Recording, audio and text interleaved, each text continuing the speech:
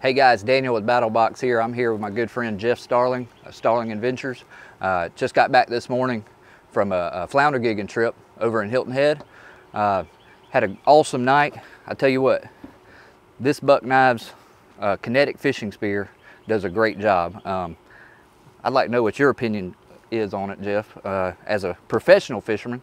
Yep. Because I think we caught 22 flounder last night with it. So you know, I think it worked well. It's a great product. It's a great product. Very sharp, good barbs on it, good holding capacity, very strong. The fish there's no bending whatsoever. Right. When you stick a 20-inch flounder, it held in great. Yeah. No problem holding the fish. Very strong. Yeah, it worked awesome. The only thing kind of to be mindful of is when you're pulling the fish off, those barbs like to hold on to it. So you've got to make sure that your paracord or whatever you wrap this with is got a tight grip on it or whatever. So on this stick, this is a, excuse me, Jeff, this is a crepe myrtle stick we found, relatively straight, kind of cut an X pattern in the head of that and wedged that down in there tight before we wrapped it with that survival paracord, which you guys should be familiar with from Mission 15. It's got fishing line, brass wire in it, and jute twine as well. So really good quality product there. We can't say enough good things about that Buck Knives kinetic fishing spear. It's a new product they came out with, and we caught a mess of fish last night with it. I mean, a ton of fish. And it held every fish great. That's exactly right. So we highly recommend that. We hope you guys that are Pro and Pro Plus customers really get a kick out of using that, and we'd love to see your videos. You know, send them to us. We want to see more. We're also going to talk a little bit about this Cuban yo-yo hand fishing reel. This is a 6-inch. They come in different sizes, but this one is a really good size, easy to pack, nice and light. We tried to get out on the water around 7 p.m. last night, so before the sun went down, so we could try to catch some redfish. We didn't have a tremendous amount of luck with that. They weren't biting last night, but we did catch some little black tips, some little baby sharks. Yep. And just, if you will, just talk about that. So tell me your opinion on how that performed. It works great because the throwing capacity of it is as far as you can launch it. It's a great product. It's easy to wind up. Even with the shark on last night, we were able to wind it up and pull it at the same time. The strength of the twine, the line is excellent. It holds up great. We're guessing it's 80 pounds or something. At least 80 pounds. So great product. It throws great, handles great. Use it anywhere, doing any type of fishing. And relatively unique. You know, you don't see this everywhere. I mean, we thought this would be a great product to include in the advanced box. You know, this is really a new product that Jack Richland from Black Scout Survival introduced to me. And once I saw it, I knew I had to get my hands on it and put it in the box. So I hope you guys enjoy that. And again, you know, we'd love to see your guys' feedback and videos on it. A really neat, kind of unique product. So moving on from there, you know, basic box and up subscribers, everybody this month, as promised, I told you guys I was going to give you a knife in the basic box, and this is a Rapala fillet knife, which Jeff is going to go over here in a minute, how to fillet these fish that we caught here in a minute. Also, advanced box subscribers and up, you'll be happy to know we included another Moore knife. Those of you who are Moore knife fans know that this is, for the price, one of the best, sharpest knives you can get on the planet. Swedish steel, sharper than hell, and really holds a great edge. The cool thing about this one being a great fishing product is it's got a scaler on the back that's going to work great, and we'll show you how to use that here in a minute as well. So you guys stay tuned. We're going to show you guys how to fillet these fish up. So guys, Jeff here is going to show us how to butterfly this fillet that we caught last night. But real quick, I just wanted to get you a close-up shot of this Buck Knives kinetic fishing spear here. This is the sheath that it comes with. Pretty cool. We really love this product. We can't say enough about it, but got these sort of plastic Kydex looking sheaths that come with it. Ooh-wee. And it is sharp. You take them out like that, and they kind of assemble like that in that fashion. It is a little loose until you cinch it down, but once you lash this onto your rod, it's going to be nice and tight, as you can see with our other one we showed you. So just real quick, wanted to go over that. Now Jeff's going to show you how to use this Moore knife as far as you know, using the scaler briefly, and then you know, how to butterfly this knife the rest of the way. Go ahead, Jeff. All right, what we're going to do is we're going to take this knife here. We're going to use the scaler on the back. When we start on the flounder, we're gonna start at the tail, and you're gonna use it as a scrape, and that's got a good scaling. Yeah, it works pretty good. I mean, really good. As a multi-use knife, multi-use tool.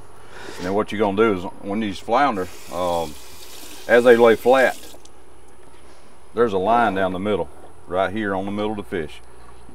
You have to butterfly this fish on the top so you can stuff it with crab meat and put it in the oven.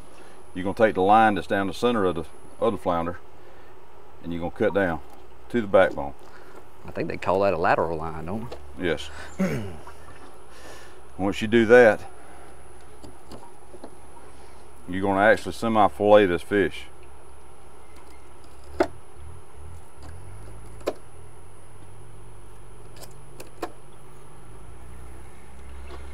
Let's go ahead and cut the head and all off this one.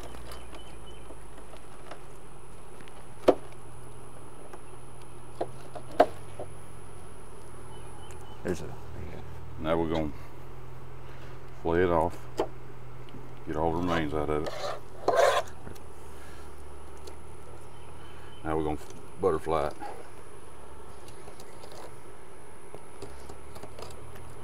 You just kind of slowly. Yeah, you work down to the backbone.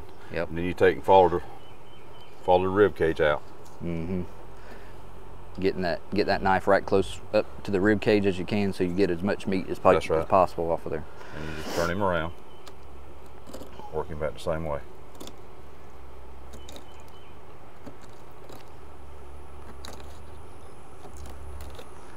And that Mora knife is making relatively light work of that. I mean, he's letting the knife do the work. Just follow that rib bone and follow that backbone all the way across. There you go. And that's filleted out. That's how you fillet it. You stuff it with crab meat and fold it back over. We'll clean her up a little bit. Next, what you want to do? You're going to show how to fillet a flounder. Yes, we're going to fillet a flounder. We're going to fillet a flounder, and I think we're going to go over filleting a redfish after that. There we go.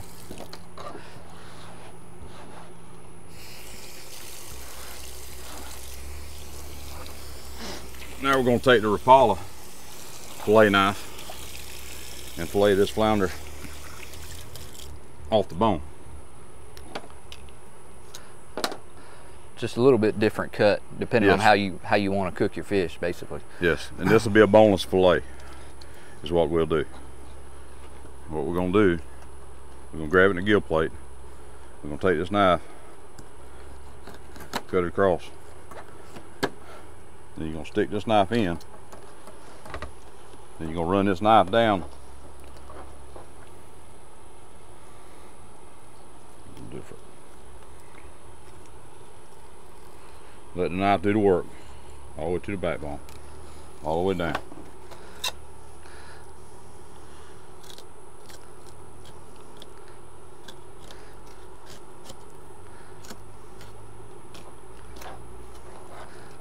I wish we had the grill going. That's already looking good. It is. That's one fillet. There you go. Off the white side.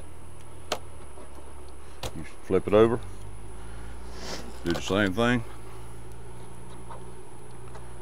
Stick it in. What this knife is doing is just following the backbone all the way down. And you let the knife do the work. Just hold it moderately flat and just run it out to the end. It should just kind of naturally come up right over the tip of that tail. It will. Right? It will, and it'll follow that backbone.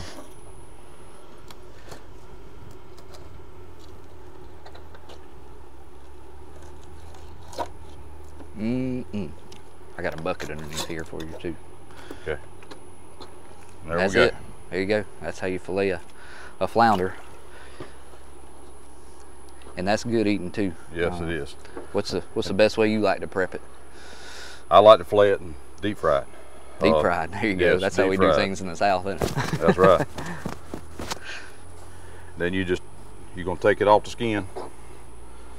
Just let the knife do the work.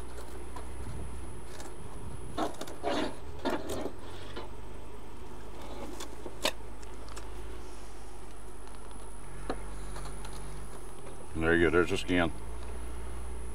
Draw the skin off the meat. And you pretty much got got all the bones out of that. All the bones out. You just go back and check it and clean it up. That's right. That's one fillet. There you go. And you take the white side and do the same thing.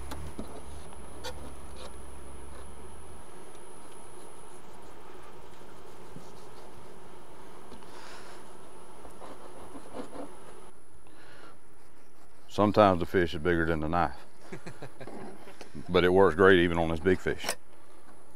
And then you got the second fillet. There you go. Look at her, no meat, all skin. Sweet. My wife would like that part the best. So next we're gonna fillet that that redfish, huh? Yes. Okay. And what do you prefer to use, that Rapala fillet knife, or you want to use that Mora? We'll use the Rapala fillet on it. All right. I'm just going to touch it up with the sharpening real quick, just to make sure.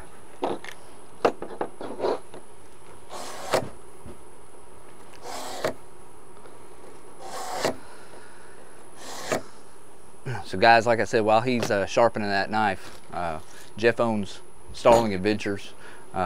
If you're anywhere near Georgia or South Carolina, certainly give him a call. Our whole crew, camera crew, and everybody had a great time out there. That's the third time I've been with him, and every time we take some people out on a trip, they just, you know, can't say enough about it. I mean, it's a lot of fun. We get out there and hoot and holler and catch a lot of fish. Yeah, and good for a group of guys, women also, children. And surprisingly affordable. I think he needs to charge more, but really good. Carry up to 4 or 5 people. That's right. Per 4 to 6 hours of trip. That's right. So this is what, about a 21-inch redfish, I believe. 21. 23 is the limit, I believe, out there in Hilton Head. Got pretty spots on him, bronze in color. Beautiful fish, and it's delicious. So we're gonna fillet this fish. I think last time we went out, you told me you preferred just slap these right on the grill, didn't you? I do. And the way you do that, we'll do this side that way. You'll cut into the backbone.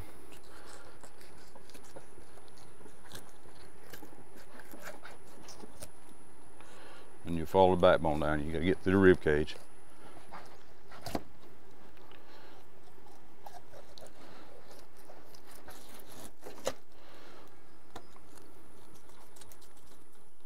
To cook it on the grill, all you do, you don't have to scale it or anything.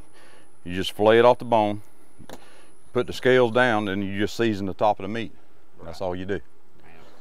I believe I'm gonna be doing that when we get through here. Just clean it up, get the rib cage off of it.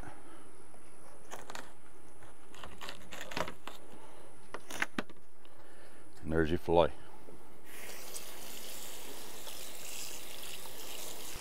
It definitely, for somebody that hadn't done this before, take a little bit of practice, but you know, maybe after 3 or 4 fish, they should probably have it down pat, I guess. Yeah, it's not much. Just mainly thing is keep the knife flat and let the knife do the work.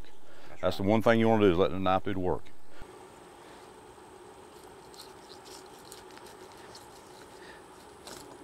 It's important, like you saw, to keep a fresh blade on these too. You saw where Jeff brought his knife sharpener with him. You know, if it's too tough to cut, stop and sharpen your knife. It's very important to have a sharp blade. You don't want to try to fillet a fish with a dull edge.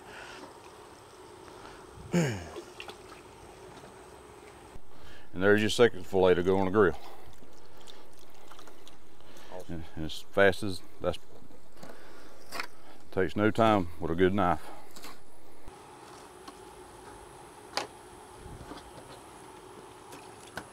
And that's it. Well, man, I appreciate you coming down here and showing us, Yes, sir. you know, some basic filleting and butterflying of fish from a true professional fisherman. Yes. And again, like I said, check out Starling Adventures. What's your website, Joe? StarlingAdventures.com. StarlingAdventures.com. Pretty easy. Check him out if you're down here. Like I said, in the Georgia, South Carolina area, he'd take your crew out on a trip. We appreciate having you. Yes, we'll sir. see you next time. All Thanks, right. guys.